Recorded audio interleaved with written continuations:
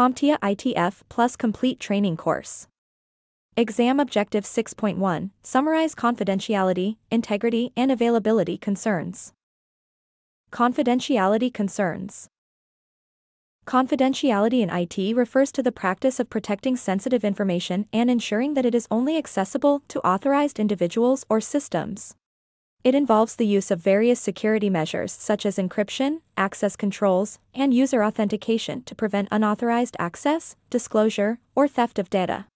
Confidentiality is essential for maintaining the privacy and security of sensitive data, such as personal information, credit card numbers, and trade secrets, in a digital environment. Now, to truly understand the potential challenges in ensuring data remains confidential, we will explore various types of security concerns that can pose threats to confidentiality in the realm of information technology. Within IT, there are many attack methods that threaten confidentiality. And for the CompTIA ITF Plus certification exam, we will cover a few of the most common attack vectors. So first up, when it comes to confidentiality concerns, we have snooping. Snooping is an attempt to gain access to information that you are not authorized to view. A perfect example of snooping is shoulder surfing, which is a situation where an attacker merely views a user's device screen or keypad, often by peering over a user's shoulder, in order to obtain confidential information. Next up, we have eavesdropping. This is a specific form of snooping that involves secretly listening to the private conversations or communications of others, without their consent, in order to gather information. This could be a telephone conversation or a network connection between devices. And building upon the idea of eavesdropping, we have wiretapping.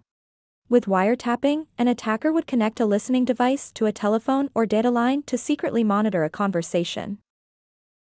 And for our next confidentiality concern, we will cover the topic of dumpster diving. Dumpster diving is the process of investigating a person or business's trash to find information that can be used in an attack. Here, cyber attackers take the idiom, "one man's trash is another man's treasure," quite literally. So be careful what documents you discard.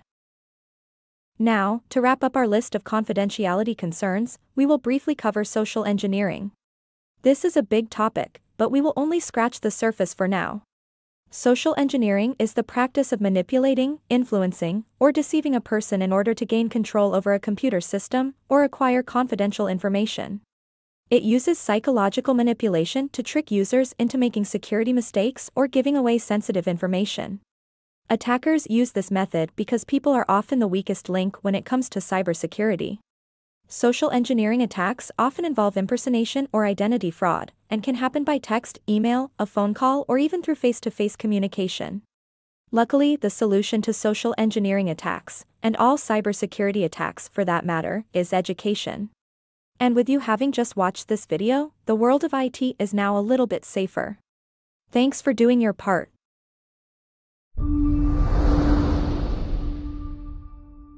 Thank you for watching. Subscribe for more great content.